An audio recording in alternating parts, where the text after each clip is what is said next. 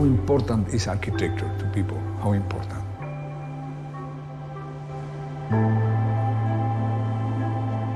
Architecture could be, you know, just, I mean, you see in a transportation net, what it is important is that the trains work.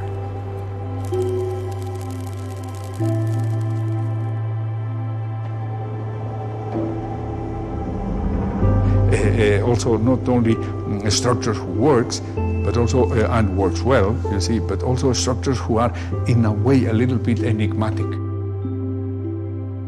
Because enigma is a part of the art, you know.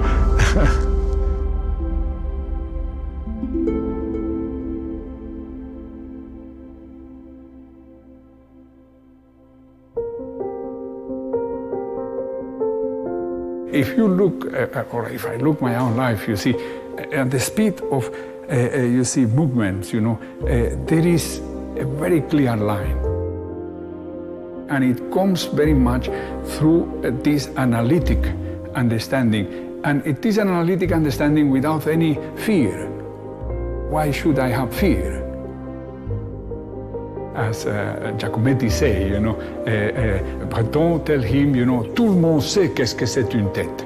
Everybody knows what is a head. And he said, no, I do not know, I am interested, you know, to see. So it was, he recalled his right, you see, to analyze a head, as Rodin has done, as Bourdelle has done, and many, as Michelangelo has done, and many others. So I interpret this thing. Tout le monde sait qu'est-ce que c'est une tête. Everybody knows what is an arc. But I want also to analyze what is an arc.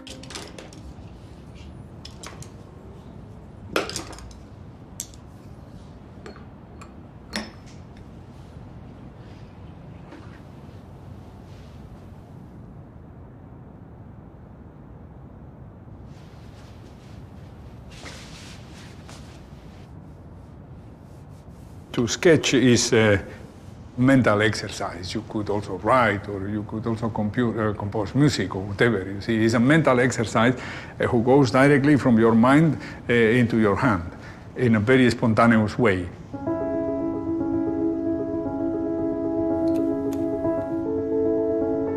And probably is one of the most efficient ways, you know, to cap the idea and the vision that you have in your mind, and also even to analyze it, to investigate, to let it change and transform.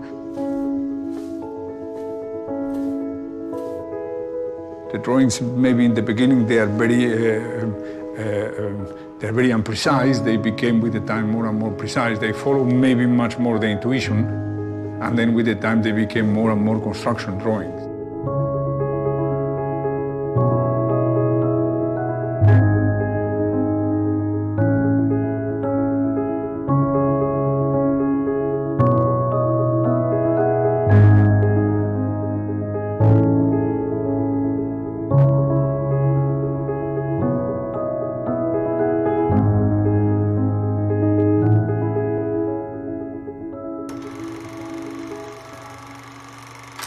I started more in an art school, went into an architecture school, then I went into an engineering school.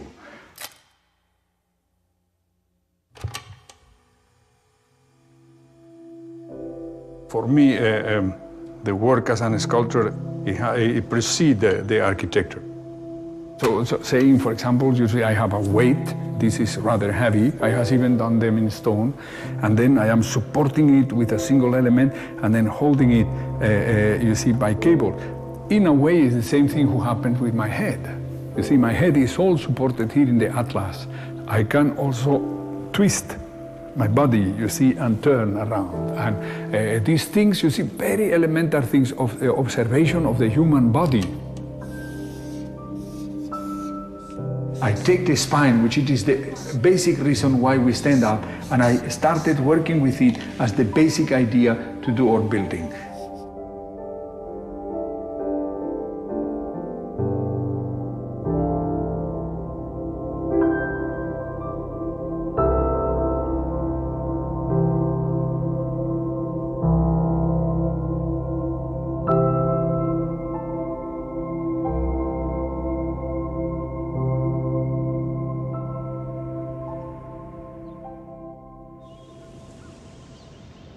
he is an artist.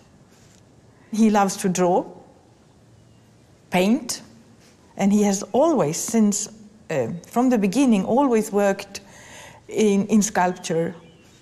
Also building some small prototypes when he was a student. And then after years, they became bigger sculptures, real sculptures, not just the prototypes.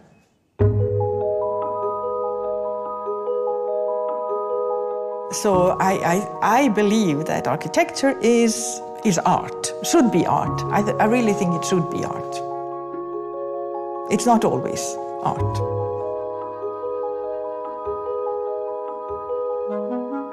If the bridges are beautiful. Just like sculptures in the landscape or in the cities.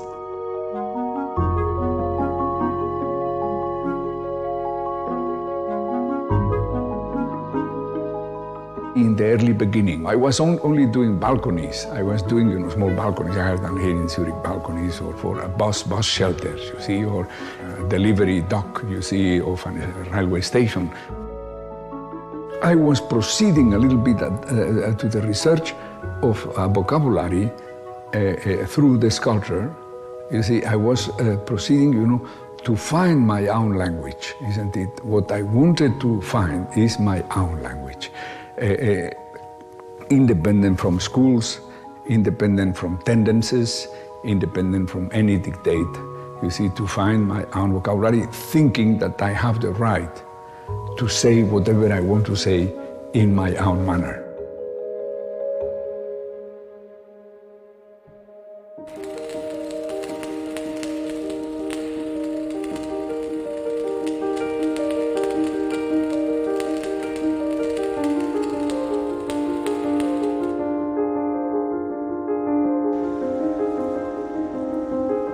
You see, the first goal in this place was to deliver something beautiful where such an ugliness was there before, you understand?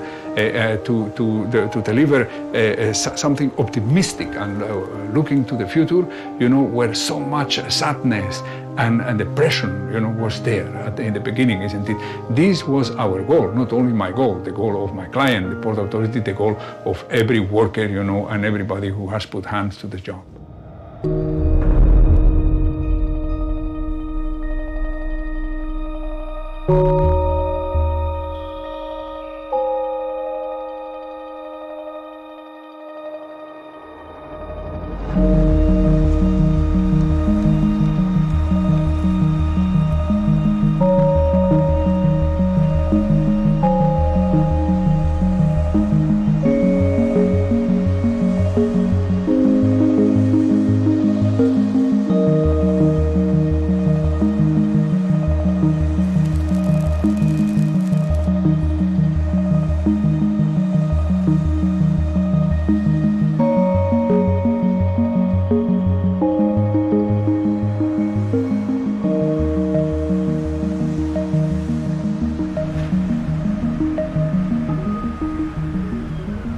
I like the idea of being an artist.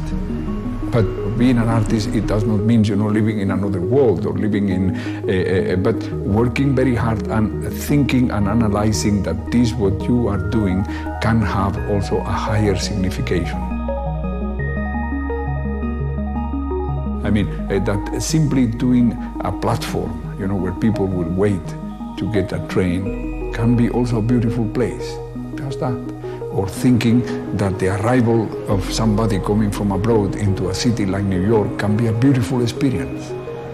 Or bringing light deep down, to show the people you are already in a plaza of New York. But finally, is work that you have to deliver, isn't it? And work that mostly goes, you see, over hundreds and hundreds of sketches and hundreds of tries, you see, believing that inside each one of us, yourself, myself, every person you see, whatever, even the most modest person with which you have to deal, there is a source. And this source can deliver quality and can deliver or never will stop, to deliver, so far you do not stop working on it.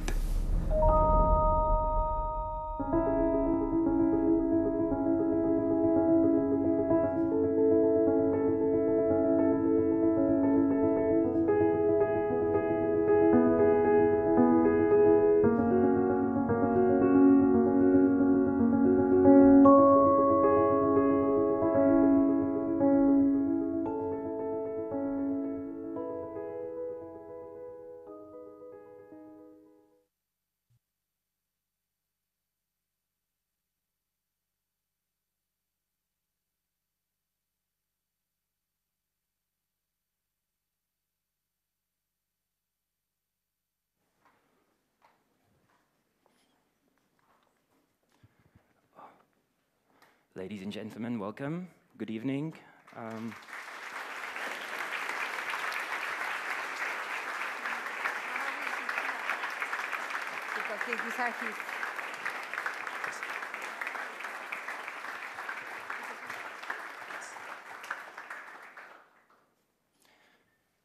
Good evening again. Hope you all can hear me and you'll be able to hear us. My name is Nikita Poljakov, and I will walk you through tonight's discussion. I would like to welcome you all in this inspirational space called Camp. And this event is organized by IPER and National Prague's Galerie. And I would like you all to welcome our distinguished guests, Santiago Calatrava. No, Santiago. I'm so sorry. I'm sorry, Santiago. Santiago Calatrava and Cristina Carrillo de Alborno, curator of Santiago's exhibition Art and Architecture that is going to start tomorrow at Stone Bell House. So please welcome again our guests. And thank you.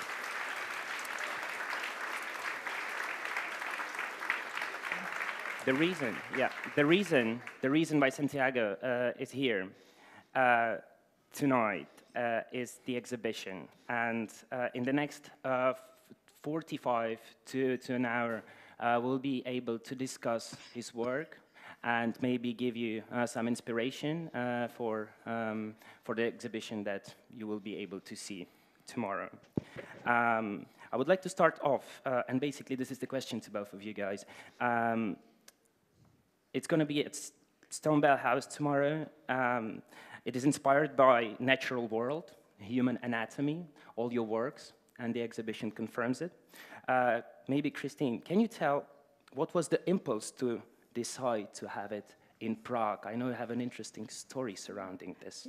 In fact, it's very interesting, and it's magic. Also, like when you see the structures of Santiago Calatrava, you feel magic. So sometimes in life it happens. And last summer, I was doing an exhibition here, and we have a dinner, and there was the mayor of this city, and she was just coming back from New York, and she told me, I have seen the best building of the 21st century, and I asked her, what is this building? And she said, it's the Oculus, the PATH station that Mr. Calatrava has built there. So I was very moved, and also she said with a great emotion, and she has a very artistic mind. And so I told her that I've been working on and off with Mr. Calatrava for 10 years. We did the exhibition in Hermitage, and she said, we have to take him here. And that determination, and it started to move everything. So that's how it started, and she was also very generous because she offered us different spaces. And finally, I decided that, the best space would be the Stone Bell House, which, as you know, is a Gothic palace. And, the Gothic style, maybe at the beginning you can say, well, this is not going to fit, but the architecture of Santiago Calatrava is in alignment with all the values of Gothic architecture, from light to the verticality, and also, with this sense of and the need to go beyond the material to the immaterial, the search of the spirituality. So all that is in architecture of Santiago Calatrava is in the Gothic. So when you see the exhibition, you feel that it belongs there, and it's very good. And it's just a few words about the exhibition, and of course Santiago Calatrava will talk about his work. The exhibition is art and architecture, so it's not only about the architecture, but about his art, because as you know, he's an sculptor. As he was describing here, the architecture comes from the language of his sculpture, and also he's a painter, and he's a ceramist also, so you will see a lot of all the disciplines. And also I hope the exhibition will invite you to discover how all the arts have no boundaries, they are all interconnected, and how Santiago Calatrava work can also combine the spiritual with the reason, with the geometry, with the poetry, all elements that you may think at the start will not be together, they are together. And also the space, finally, this exhibition is very special because it has a lot of drawings. You know, drawing is for Mr. Calatrava, it's a sense of his way of really getting, is the process of creating. For each project, he draws thousands or even hundreds of drawings, and in each of the projects you will see drawings there. So it will take you to the mind of the architect, and also to the sense of intimacy, which is also the way in which all the works are done. So I hope you enjoy the exhibition. Thank you very much, Christine. Santiago, the exhibition is called Art and Architecture. You are an artist, you're an architect, you're an engineer as well from your profession. How are these three concepts, subjects, courses, so to say, compatible, complementary to each other in your work? Can you maybe expand on this a little? Yes. First of all, let me say a couple of words about the fact of having the honor of exhibiting in this wonderful city, Prague, and also in this very special place. I mean, I knew Prague, but in an afternoon like this afternoon, so beautiful under the sunlight, and seeing the river and the boats and the bridges and the Carl Bridge and the sculptures and the pinnacles of the cathedrals and churches and all these incredible ensemble of architecture, you see. So you really believe again that architecture can be something extraordinary, isn't it? Mm-hmm. And this is the... Then also visiting the exhibition, I have to say, I appreciate enormous much the fact of exhibiting in this very particular place and going from one room into another and seeing the work in a very dense manner, because since the rooms are not very big, you go very close to the models, to the sketches and all of that. So I think it was very moving for me this afternoon, even the fact of being here now with you and having these fantastic people listening to me or to us, isn't it? You see, about the different, coming back to your question, you see, it is interesting almost after, more than 36 years of work as a free architect and engineer and also working as an artist, you think that the things doesn't happen by case, that it is almost like a compound of facts. You see, my first inclination was to be eventually a painter or to be an artist, and in the fact, after having done the maturity, I went to Paris to l'École des Beaux-Arts. But it was 68, it was summer 68, and the school was destroyed, isn't it? So I couldn't, during, I think, 2 years, there was almost also not teaching and all of that. So I went back to Spain and I enrolled in the Polytechnic in the architecture school because I thought it's the most convenient it was an attractive solution, and I was also interested, particularly after visiting Paris and seeing Notre Dame. So they are, it seems to be a little bit banal, but it is not. It is effectively, I remember I was working in a place called La Rue Chanoinesse, and Notre Dame was just 2 streets apart in l'Île de la Cité, and sometimes at 11, something like that, I got a break and entered into the church and saw the light. All of that, I thought, my goodness, architecture is something extraordinary, isn't it? But then also the interest in the profession, also, and particularly in the material part of the profession, and the way how things are done and why they stay, who moves me also later to go. Nevertheless, also eventually, because I was too lazy to start to work when I was 23 or something like that, so I went to study engineer, and I studied the full studies of engineer, and even I have done a PhD or a doctorate, doctor work in Zurich in even more technical, getting into topology problems and foldability, and so, this, let's say, finally, when I look back, I think I was privileged, to make those choices and also have the patience to stay for so long time as a student until I started the profession. So indeed, if you look, there is a kind of introspective way into different professions to discover that finally it's almost all the same. There is not a big difference between engineering and architecture. Certainly not, it is almost a convention that we say those guys are architects, those others are engineers. So you see, a bridge is as important as a house. Or an intervention in the landscape, even in landscape-wise, and so the work of the engineer and environmental related is also enormously important, isn't it? But I stay all this time always following my first impulse, who was always to draw and to do sculptures, you see, and I have done that along all those years. You see, sometimes always a little bit in the background, because effectively my modus vivendi was, you see, to be an architect or an engineer, but I have been painting, I have been sculpting all my life. Until I discovered the importance of this kind of secret or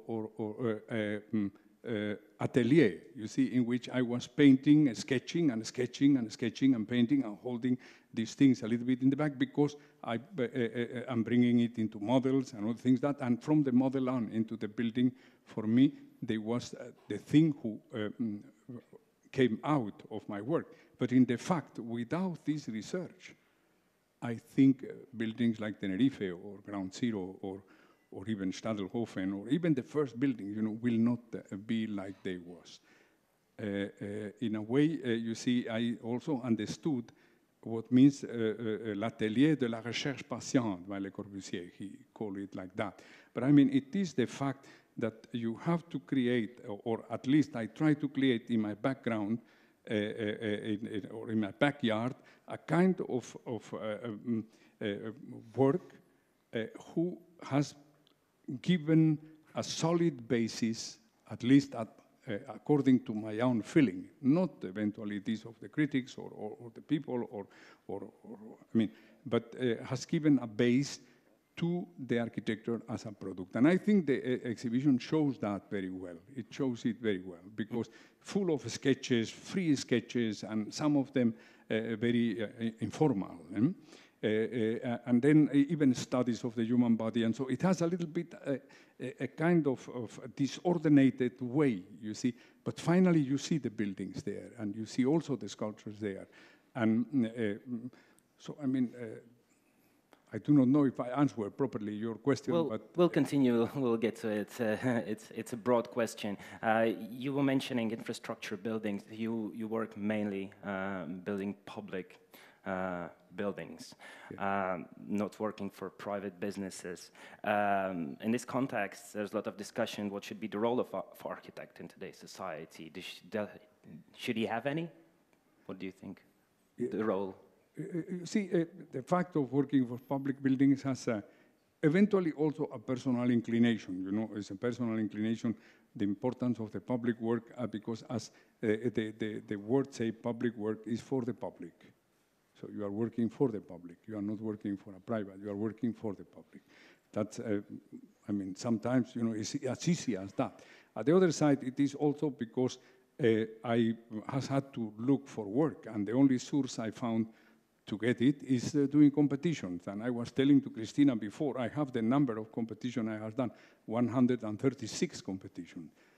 Actually, you see, I will keep doing, so it will eventually increase the number. But I mean, it is the source who brought me to do the station, to do whatever, you know, whatever, a building, the Lisbon that we are seeing here, to Liège, to Lyon, to, and so it's a very hard, it's a very tough way, you know, to get commission. Of course, it's much easier if somebody comes and says, I like you, I love your work, and make me a wonderful house. I will do also that. But until today, you see, I got this. I mean, I has been looking for work in the competition. See, these are these two aspects. At the end, you love this type of work. And I tell you why. Because finally, mostly you are confronted to a client who is embodied in eventually a civil servant or an institution. And in a way, delivers you an enormous freedom. You see, and also you legitimize your intervention through the fact that you has win it through a competition, isn't it? And so you have a certain legitimacy to do your own vocabulary, to be a little bit yourself, isn't it? This is, but also at the other side, I think is a magnificent sensation. You see, to see that, or to hear that the station in New York is visited every day or used every day by more than 300,000 persons a day. I mean, whatever good you do, whatever you do there, you know, and you express there in terms of touching the sensibility of the people and contributing, you know, to give them a better day, is even as important than in extraordinary institutions, like think about the Louvre or the Metropolitan. You know, they get 12 million visitors a year. After 3 days, the station gets 1 million. And it's incredible, isn't it?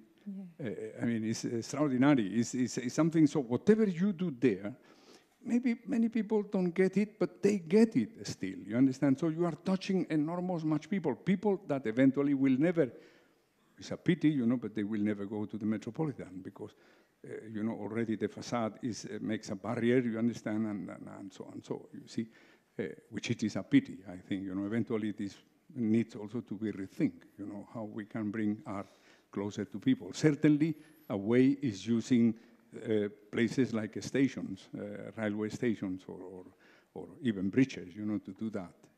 Mm-hmm. I mean, your bridge here, you know, the Carl Bridge, is eventually the most beautiful example worldwide, you know, how to bring a sculpture, how to bring to the people the sense that arriving into a place, getting across a gate, being in the center of an extraordinary city, you see, you are surrounded from, you are in a piece of art, isn't it, a living piece of art.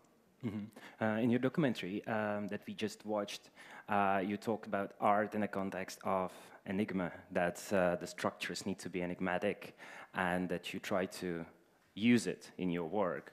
What does it mean? Enigmatic structures and enigmatic art. Yes.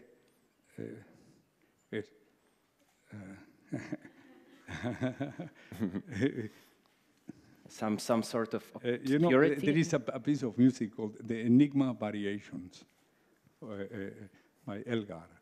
Enigma Variation, and there is, I think it's the number 12. It's called Nimrod. Nimrod. I would like to hear it now. I let you hear the Enigma Variation now. The number, I think, is the number 12. In any case, the name is Nimrod. Extraordinary. Extraordinary. So I think I mean, just because you use the word enigma, it's interesting, you know, the fact of the language applied to architecture, you see, because it's a beautiful word, you see, it's like the mystery or also you could speak about poetry and things like that, but they are all words. And architecture is architecture, you see. So one of the things I discovered after having done this long way, you know, studying architecture and then studying engineering and then even and so on. So it is even paying a lot of attention to the structure to discover that, I mean, at least now, that even architecture goes beyond all those things, you know. It's something very abstract, you know, extraordinarily abstract. Extraordinarily abstract, that even has nothing to do with the material of the things, isn't it? So because they are buildings who are done in steel, and others who are done eventually in canvas, and others who are done like theater scenographies or things like that, others who are done in stone, like your cathedrals, and with the copper roofs, and even with the gold globes on top of it. And then you see, finally, all of them, they deliver us sensations, you see, who we can feel them in a very deep manner, and they can even move us. And this is the extraordinary thing, isn't it? It's eventually, because that the word enigma is very beautiful, because enigma is something mysterious, is something, but what is an enigma, you understand? And I think also, because that I jump also to make it even more complicated and spoke about music, isn't it? Because it's something also, the music eventually is even clearer for me because it's untangible. And it happens in a moment and then disappears, you know. It's even, and it touches us and moves us, you know. Those who can this evening hear Nimrod, the variation of Elgar, you know, the enigma variation, I think they should do that. It's extraordinary. It's a good way also to conclude the day. We'll definitely listen to it after our speech. Before we go on, I would like to ask if it would be possible to show a couple of your projects, and if you'd be so kind to maybe give a little elevator speeches. There is 4 projects that you did that we chose to talk about in the next couple of minutes. The first is the Oculus, much discussed work of yours in New York, the transportation hub. That's not Oculus. I'm sorry. So, but we can start. We can start with this. Well, okay. Malmo. Let's start. Yeah, maybe. Okay. I don't know if they're going to switch it more or not. Okay, we can do the maybe house, we start by the next one, by the torso. Yeah. Let's do the torso. Can we switch one more, please?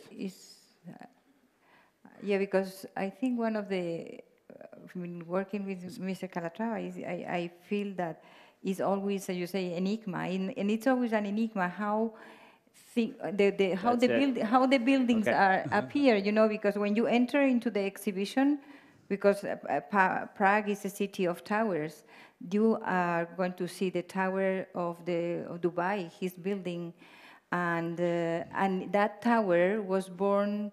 The origin was a lily, the flower of a lily. And, you know, it could be that, or it could be like maybe the torso, you know, the human torso then becomes a sculpture and then a building. We'll definitely have to talk about the motion and the body present in your work, because you'll see tomorrow the exhibition is full of the analogies. But back to the Oculus, one of the latest projects, and basically you said that one of the most challenging for you in one of the interviews. Is that correct? Why is that? Yes. If we can step back. We are not there. I'm sorry, we are not there. Into the Oculus, if we can step back. Now this is Malmo again. This is a tower. Okay. I was saying.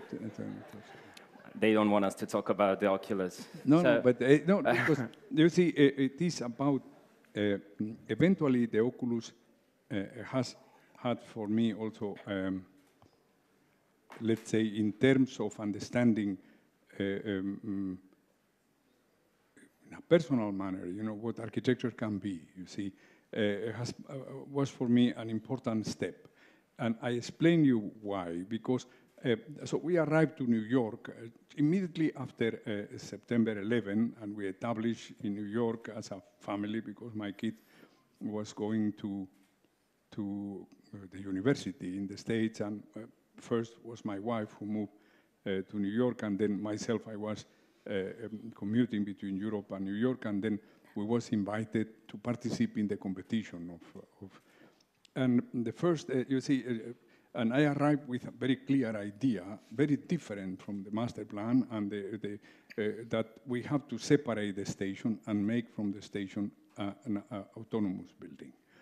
I was also conscious that the station was very important because it was linking, you know, from one end to another of whole ground zero, and also being delivering also the basis on which the building has been built.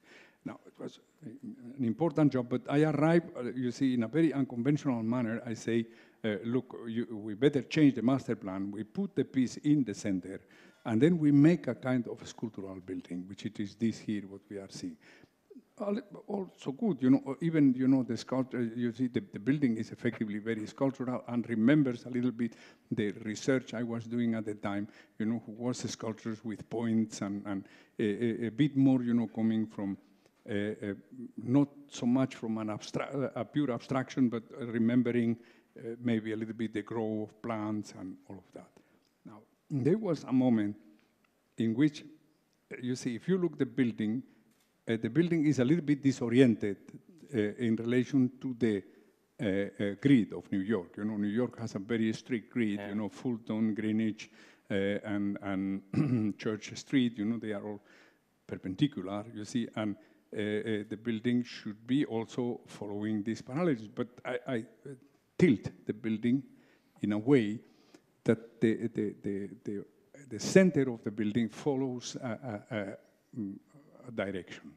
And we was lucky that the towers, as we are seeing them here, you know, they let a gap in between.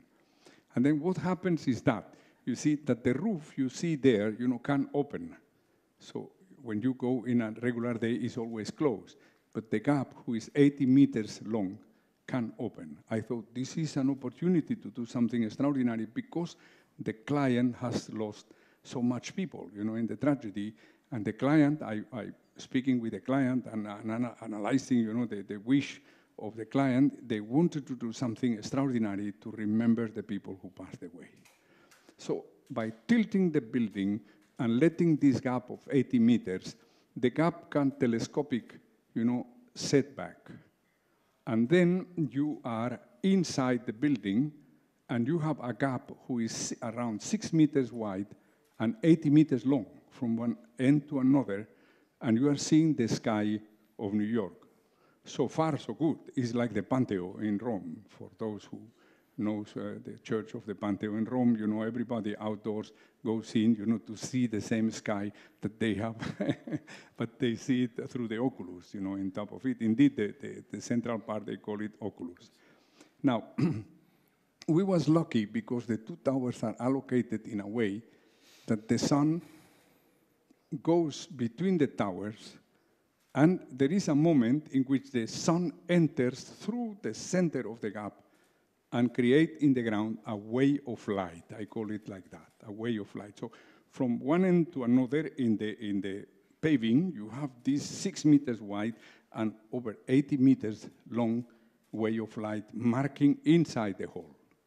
Now, there is a moment, and there is 2 days in the year in which the sun goes through the exact middle at 10:29, 10:30. One day is the 29th of March, the other is September 11. And in September 11, at 10:30, the second tower collapsed and all was dead. So in a way, you see, in the most immaterial way you can imagine, which it is using the light of the sun and the atmospheric ambience inside, you are paying homage to the memory of those who passed away. And this is what you can do with architecture, isn't it? And you see, the weight of all of that is 0 grams, is nothing, no weight, nothing. It's like music. You understand? It's boom, something who happens, and you see a couple of seconds later, it's already gone. You see, and I mean, this dimension of architecture for me is like a new discovery. But you see, it's very far apart of any structural. Of course, you need to know something about the structure to let the two wings, you see, free along 80 meters, and that it works, and when the wind and the snow and all of that, it's also, it's necessary to know that. But even that, is just subsidiary. Do you understand? The fact is this a fact that it will remain there for years and eventually for centuries until the people forgot September 11, like it happened, with the monuments for wars and things like that and tragedies, and so it's a matter of time, and we forgot that Athens was burned down, and Jerusalem also, and Rome and many other cities has been bombed and all of that, But it's interesting to see how architecture is immaterial, you understand, and it is untouchable. You see almost that it is abstract. Thank you. Can we please have another picture? Yes, maybe we can talk about one more project, maybe torso. Well, yeah, let's do the torso, and I would like to see as well talk about the bridges for a little while, because the bridges. So the torso and the bridges. The torso, yes, you can stay there. The torso. You work with a lot of. You draw a lot of bodies. Yeah, and you work with with the concept of the body, with the shape, with motion, and you projected it in this building. How did you think when you designed it? Yeah, you see, the torso is done with a series of cubes, Yeah, 9 of them. And I use the word cube because also in the movie we saw before, I started working making. I cannot call them sculptures, but working with cubes and allocating them. I spoke in the movie saying, how our head holds, or our body, or how we stand up, and the vertebral column, but always getting into a very, in a very intense abstraction. Abstraction, who for me was not unfamiliar, because it's like the statical model in engineering. You see, so the statical model in engineering is already an effort, you see, to make an abstraction of the reality. You see, if you think a tree, for an engineer, is just a cantilever, you see, who receive a certain loads and all of that, and the form, and all of that. So the sense of abstraction almost like Mondrian, you see, also make abstraction of a tree, with lines and stuff. So this thing is very common for engineers, you see, to go into, is an abstract world who try to find identities with the nature, you see. Maybe later on I will do a drawing, because I want to explain that clear, it's important that the people understand that. So indeed, the cubes came to me even before, because the work I have done for my thesis at the Zurich Polytechnic started with a cube. You see, so a cube put in the main diagonal, collapsing, becoming an hexagon, and then this hexagon getting together into one line. The whole thesis is about geometrical transformations. So the cubes has been for me like the essence of how to pack a space in an efficient way. And, also, you see, using cones. You can see in some of the sculptures here, you can see that using a small cone, using cables for the static and things like that. Now, you see, it was an enormous chance here in the turning torso to pass almost from a sculpture to pass into a building. You see, as an experiment, isn't it? It's not, I do not think there will be many turning torsos around. What the people discover is maybe that building can twist, isn't it? That is interesting, isn't it? But even I have done also in Chicago a building called the Spire, you see, who will not get realized, who has also this principle of twisting, which it is common also in the growth of trees and in many structures, natural structures, because the coriolis acceleration of the earth, who brings a structure to grow in a certain movement. So, I mean, in this kaleidoscope, you see, of ideas, that is what I would like now, to emphasize, to make also even your question much more confused. You see, is in this kaleidoscope, from trees to the human body, to the head, to the collapsibility of a cube. And so is, you see, how to find a way and arrive into an efficient building in which people can live and became, let's say, and the fact of also realizing it. So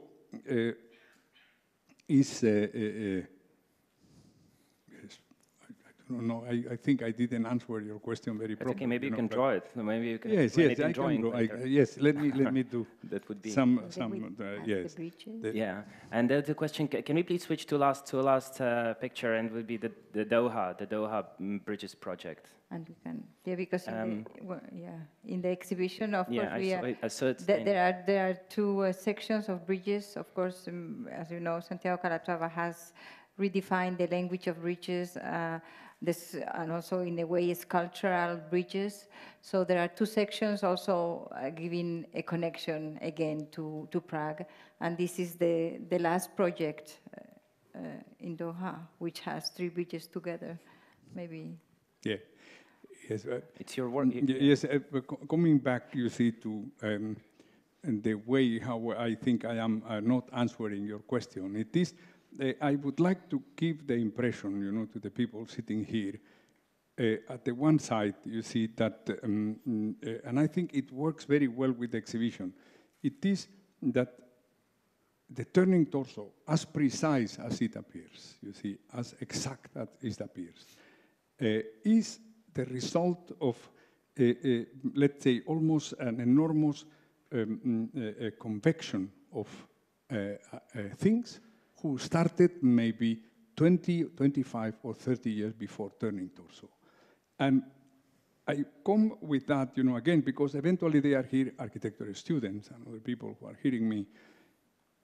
Finally, this research, you see, this patience of work with cubes without thinking on a building, or watching, you see, my kids, who started, standing up, and then you see how complex it is to stand up, isn't it? And you see, and that it's very natural for us to stand up, but, we have to learn that, And then thinking just about why we stand up. Nothing to do with architecture, but still a lot to do with architecture, because, thinking on a tree and the fact that a tree twists, or, I mean, if you go around yourself, with open eyes, with an open mind, and you conserve the capacity of surprise, you see, and of admiration of this, what is happening around you, you see, you are creating slowly a baggage from which then a building like an anomalous building like turning torso can appear, you see. I regret, you see, because you see how things are, because there was also another competition, but I didn't take part in there in Malmö. And then later on I thought, what a pity, because they wanted to do a station and it was possible to do another skyscraper. They never realized it. Then I thought I will do, you see, I have done two of those sculptures. One is like that and the other is very straight. If I could do the straight figure, put one cube more, and I will call it Romeo. Then the turning torso will be Giulietta. It's even to confuse more the things. But think about, there are two fantastic buildings of Alvar Aalto called Romeo and Giulietta. You see, that is also, it's not an invention. I don't know, other guys like Aalto has been eventually, I was very lucky because I could shake hands with him. I went to Helsinki direct to his office just to shake hands with him, because I was a young student, 21 years old, but I wanted to know Alvar Aalto. But I say that because, you see, it's very often, you see, the source of architecture is the life, is everything. Is everything, you understand? Everything. Is the water this afternoon, the silver reflects on the water, the small boats, but forgot the boat, the silver, you see, and the dark of the walls behind, like a painting of Rothko or something like that. So is this, I mean, we have to preserve intact the capacity of admiration, you understand? And wandering life and wandering and enjoying, and opening our heart, to places like Prague, opening our heart, let's enter in, to see those yellows, those colors, the yellows and beige yellow colors of your facade. A little bit in Italian, you say shall be, washed by the water, of the rain of the many years. So, those is so enormous interesting, isn't it? And it makes also your life in a way, for yourself, no revolution, no thing, it's just a personal matter, but it makes it even eventually, you have something to watch all the time, that is what it happens. Thanks. I hope there will be a chance, or the audience will have a chance to see more of your work during the exhibition, because we don't have time to discuss all of it.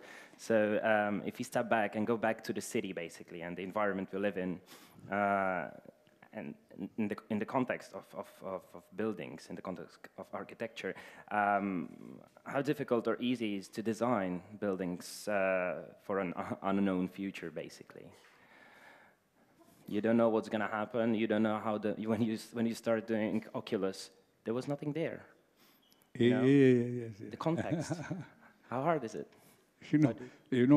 Because you say an unknown user. I like also this way. There is a very good writer, an Italian guy called Matteo Marangoni. He wrote a book in the 20s called Saper Vedere, How to See.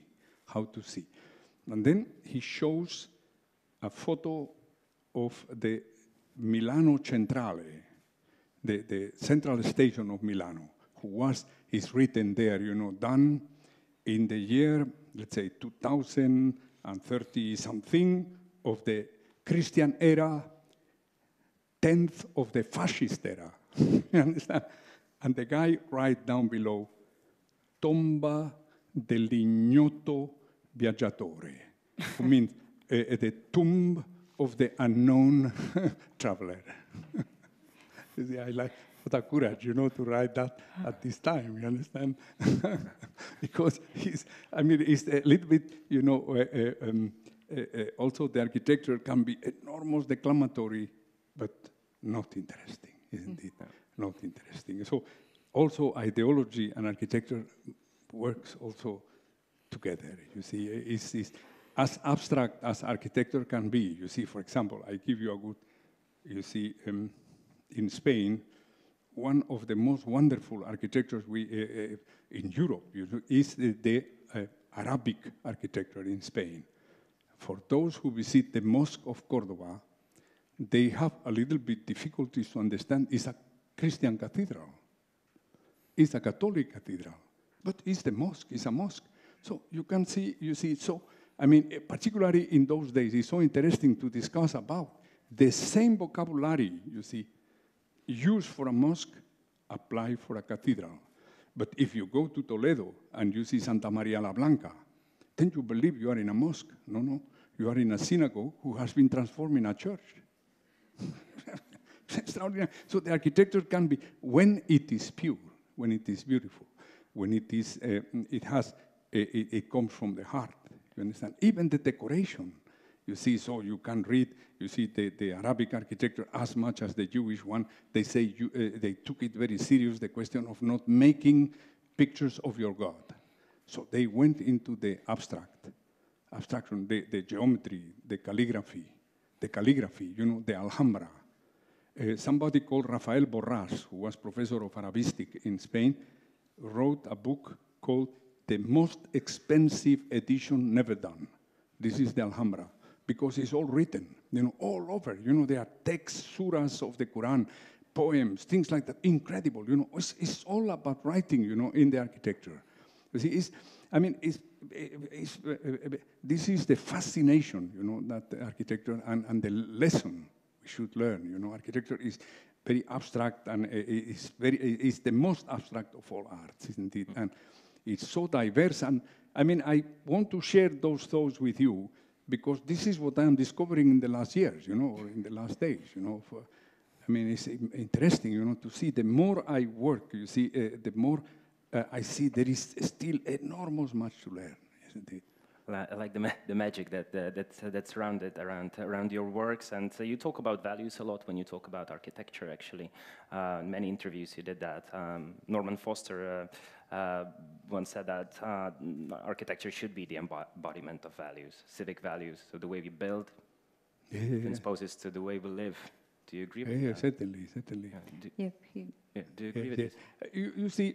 It comes also to me, another important point, speaking particularly to the young architects, is that, you see, the 20th century will be very different of the 21, as the 19th century is very different from the 20th. In the 20th century, a lot of doctrinary attitudes. So the people wanted to save the world. They wanted to transform it. You know, they say, we have to do chairs. You understand the Bauhaus, you know, chairs, you see, that everybody can use. We should do chairs for everybody, you know.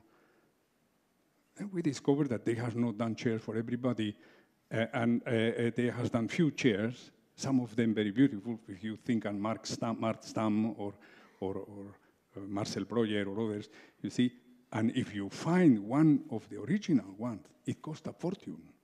So, I mean, it's almost a contradiction. You see, they wanted to save the world, you know, and make chairs for everybody, and one of those chairs, they cost a fortune today, you know, because they are part of museum pieces and things like that. Then also this idea, you see, of having a rhetoric of trying to save the world. You understand? No, I mean, this is not my rhetoric. My rhetoric is enjoy my profession. And what I try to open the eye to the young student here, it is, you know, open your eyes, you know, just enjoy. See how beautiful green is, you know, how beautiful silver, the silver reflections in the water. Shout, how wonderful are those golden globes, you know, in top, that we will not know how to use that. We has lost the sense of using gold. When in the old architecture, you see, they has used it in an enormous, beautiful and proper way. Look at the, you know, look Paris, you know, and the monuments, and, you know, look Le Pont Alexandre III, you know, with the Pegasus, you know, and the wings. So we cannot do those things anymore. I do not know why, you know. Look here also the wonderful doors of the, and gates and details and balconies, you see, and grids in the balconies with, you know, gold plate and the green copper and all of that, you know, extraordinary. And in my opinion, finish with the rhetoric, you know, the redemption rhetoric, you know.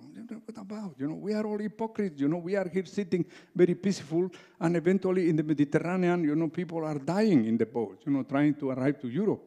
And the European community is discussing how many refugees we want to take, and Hungary is closing the border, you know, towards, I mean, we are seeing that as much as the people, you know, during the 30s and the 40s, they completely ignored the pogroms against the Jews and the concentration camps and all of that. Do you see what I mean? We have to be sincere with ourselves and try in a very modest way, you know, to just make good this what we can do good. Do you understand? And in my case, you see, I am enormous lucky, you see, of the 300,000 guys, you know, who are eventually, who knows, you know, enjoying my station, you know, a day, you know. But, I mean, even if I do a chair or if I do a modest thing when I started doing a balcony or things like that, I have done that with the same spirit and the same joy. Yeah, so maybe, you know, with this message to the young people, and also, you know, Mr. Calatrava always built with the idea that one is building something that will remain for the future, is the legacy for the future generations. Maybe because there is an audience here, we can let them to ask 3 questions, or just one? We have 3 to 4, yeah. Well, I have one more, because since you stayed with the students, there will be many young architects, future architects sitting here. One short one.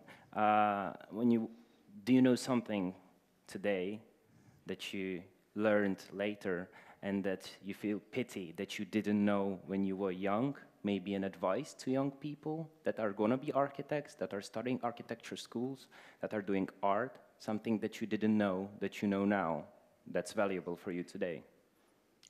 Well, I think, you know, sometimes when even it happens to me today, continues happening, you know, is the doubt of this, what I'm doing, makes sense or not? Or the doubt, you know, what will be my future?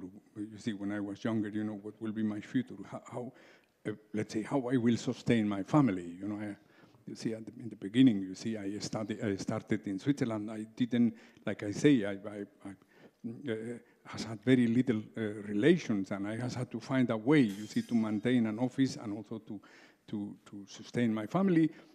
And I would like to say to them, don't worry, you know, it will work. That is it's a good end. This is the first thing I will say. Don't worry, you know, don't lose your energies and that, you know, just work.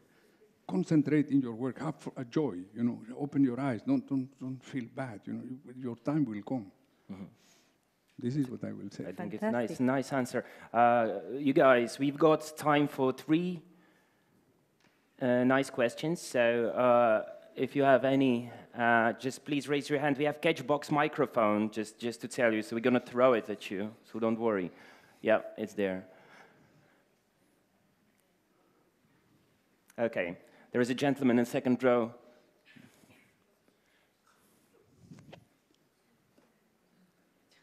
Good evening to both of you. You spoke very nicely about the Charles Bridge, the Gothic one with the statues. It might come as a surprise to know that this city is also a city of falling bridges and bridges in danger of falling. And I just wonder if you would consider building a bridge for Prague, and if you did consider it, what would it look like, given that you fairly know the city? Thank you. ¿Qué es lo que ha dicho? Perdona, es que no entendí. Que dice que Praga es una ciudad que los puentes se están cayendo y que, bueno, que cómo lo ves, pero que si considerarías construir un puente aquí y si lo construyes, que cómo sería el puente. Sí. Look, you see, I think effectively, you know, the river is, you know, for cities who are built in a river like yours, is a privilege, isn't it? The river is the emissary of the nature. You see,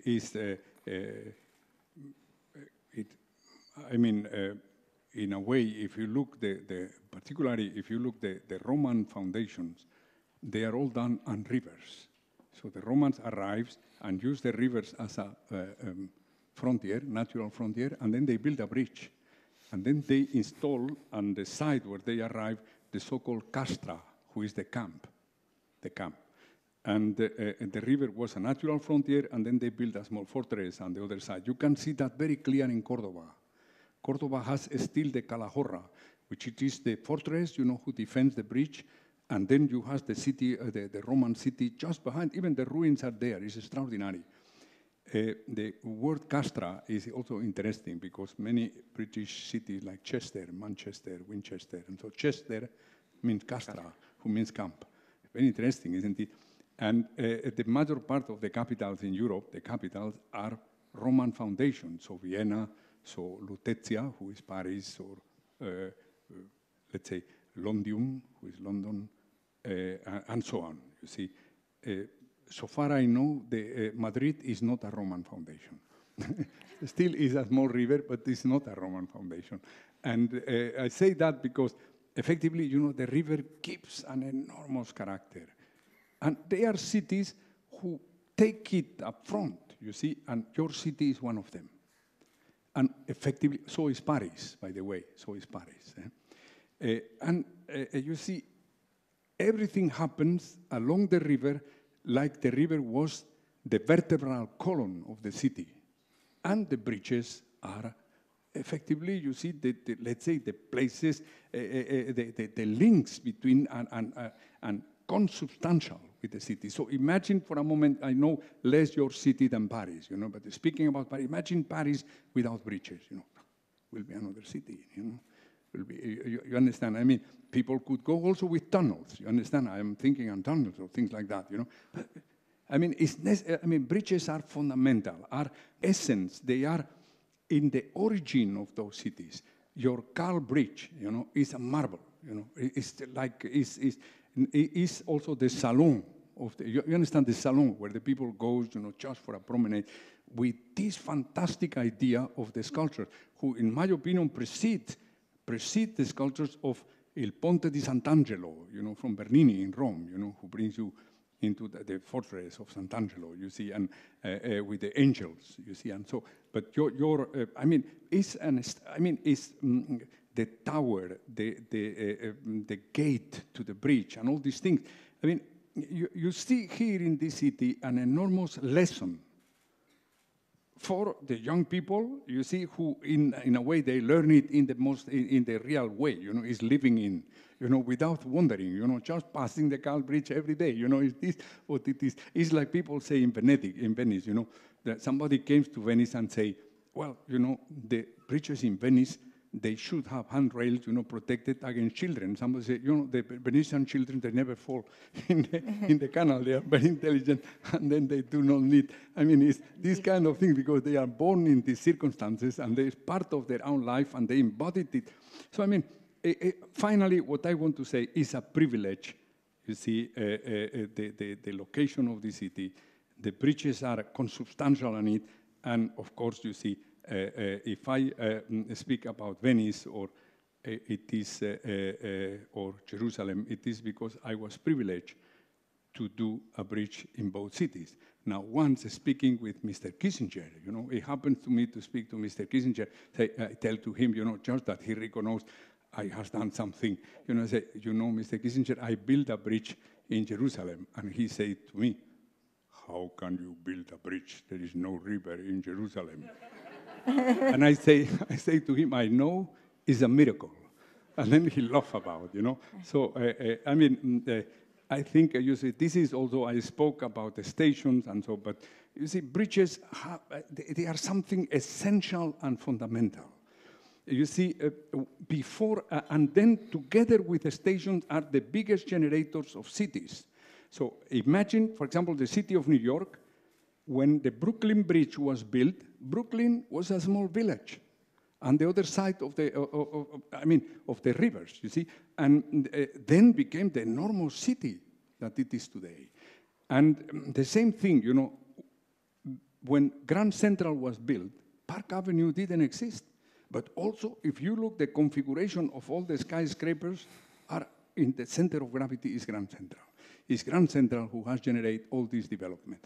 So, I mean, it is by case that I came to these things, but certainly, my heart is very much propense, to do stations and to do bridges, because among the public buildings, probably they are the most public ones. Okay, thank you very much. Thank you. So we need to take care of our bridges, right? Okay, there is a second question, if you have any. Okay, there is a lady in the fourth row. I hope there will be a chance to. Yeah, good call. Okay, good evening. Thank you very much, Mr. Calatrava, for being here with us. Thank you as well for organizing that exhibition. I'm really looking forward to visit it. And I spent a year in Lyon, like an Erasmus student, and I have to say my most favorite place in Lyon was the station that you built there, just next to the airport. But me personally, I really admire your work, but at the same time, I know that a lot of your buildings have been criticized for different reasons. For example, for the lack of details and so on. So I just want to ask you, how do you deal with all of the criticism against your work? And what do you feel maybe when you hear something critical to your work? Thank you. Pero ¿de qué proyecto específicamente? No de ningún proyecto. Dice que, o sea, ella es una fan de tu arquitectura, pero dice que no entiende la crítica. Lo único decirle que, o sea, cómo lo aguantas, o si no quieres contestar nada. Sí, sí. You see, I mean, certainly, you see, you have to be not only modest, but you have to be also humble and accept critics. You see, that is something that happens. I have to say, you see, in those very large projects, as for example the Athens Olympics, built in such a short period of time, and also with, I mean, with a limited number of medals, you see, you have to deliver something, and I mean, of of course, these things can be subject to critic. Sometimes, speaking about music, this morning I wake up early. It was eventually 4 or 4:30, and I was working and hearing Claudio Arrau. Claudio Arrau is an enormous pianist, the impromptus of Schubert, and YouTube. So you can hear it with my headphones. And then I look, and then there was, you see, they are fingers up and fingers down. And there was also a lot of guys who don't like Claudio Arrau. I think Claudio Arrau is, for me, one of the most moving pianists, you see, you can hear. But, I mean, even that, you need to accept it, isn't it? You cannot. Even I want to tell you something. If you go to a city close, also a fantastic city, is Vienna. There is the secession building, in Karlsplatz. You see, the secession building done by Olbrich, and with paintings of Klimt inside. And then there is a sentence when you enter in, written in the facade, who is der Kunst, der Kunst, ihre Zeit, der Kunst, die Freiheit. To the art, the time, or to the time, the art, and to the art, the freedom. And then inside, there is a sentence of Schiller, the poem, who says something like that. This is free spoken. It is, you should not be troubled because not everybody likes your work, he say. Weil sie nicht alle gefallen. An alle zu gefallen ist wurscht. To please everybody is not, wurscht means not nice, but more you have, anstrenge dich, make an effort, or make an effort to honor those who believe in your work. Or, more or less is that what, through your work to honor those who believe in your work. Thank you. I think it is important. Thank you. One last question, please, from this side, maybe? From the right side? Okay. Lady in a second row.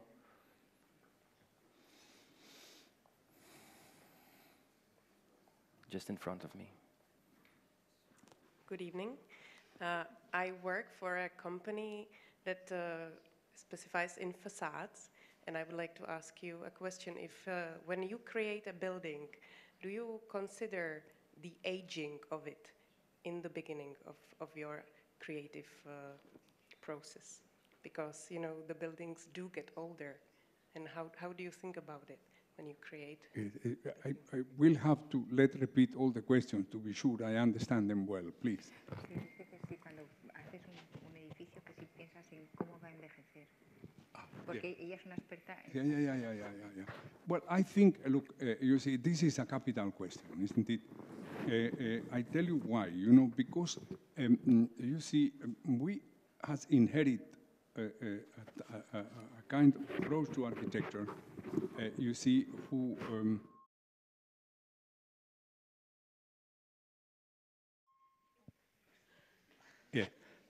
We inherit, you see, in which, for example, the corniche should not exist.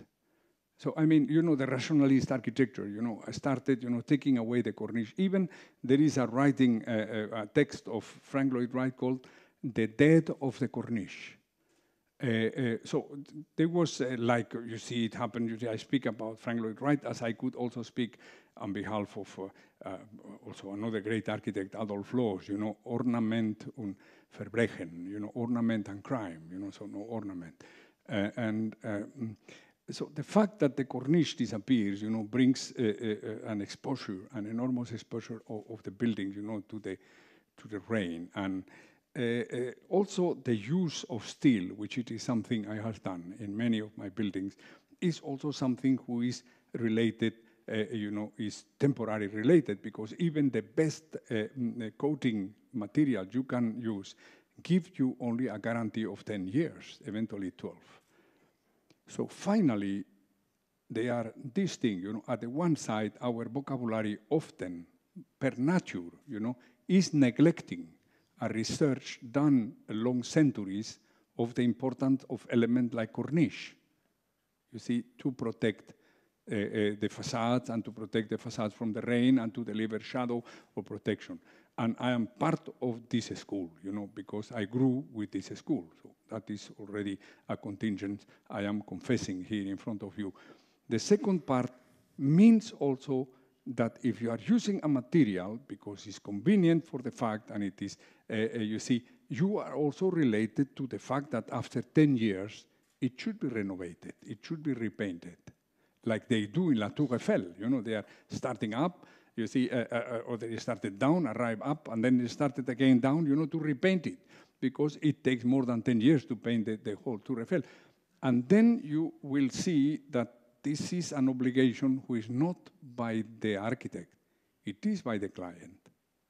So buildings needs maintenance, and we should also be very energetic, you know, demanding from our clients that they also pay a little bit of money in maintenance, you see, which they very often don't do. So, I mean, it's also, it is unjust very often just to put all the responsibility in the architect when the client is not investing a single cent, you know, in renovating, you know, changing parts of the building, who logically they get used and because they are very exposed or because simply they have a certain life. And we are no more doing buildings in stone. And even the buildings in stone, they need also even maintenance, isn't it? And the copper roof, they need also maintenance. And eventually today we cannot use any more copper because the copper oxide is polluting and all of that. You understand? It is, I mean, I'm just saying that our culture is also finally, and this is also another contingent of our time, that we all, not only architects, but also the society and the clients and the investors and the public authorities, you know, forgot that the buildings survive us. They go not only over 10 years, but they go eventually over 30, 50, even 100 years, like many buildings here in the city. And so we are even more polluted because when people are doing an investment, they would like to earn the money as it was in the bank. It means it has to be amortized according to the so-called hypothecar interest, you know, or mortgage interest, you see. So if it is 3.5%, after so much time, you know, you have to get your money back, and then, but still the building is there, isn't it? And the building needs maintenance, and it is, and so I mean, it's something who needs also to be revised at two levels, finally, coming out of your question, to rethinking a little bit what are the effective architectural elements who protects the building and protect it from sunshine or there eventually rain and things like that. And then the other side is also that the client has to reflect about the fact that they have to put also money beyond the building, you know, to maintain it in a proper way and to restore it, and to, because the things are not done forever, and this is the reality of our everyday profession, isn't it? Well, thank you very much, Santiago. Christine, thank you for coming tonight. Thank you for answering our questions. Ladies and gentlemen, thanks again. Thank you that you came here. I hope you're going to visit the exhibition that starts tomorrow. It's going to run until September, if I'm not mistaken. So there will be plenty of time to see it, and I hope that we're going to meet during some inspirational event similar like this. Thanks again. Have a nice evening. Bye-bye. Thank you.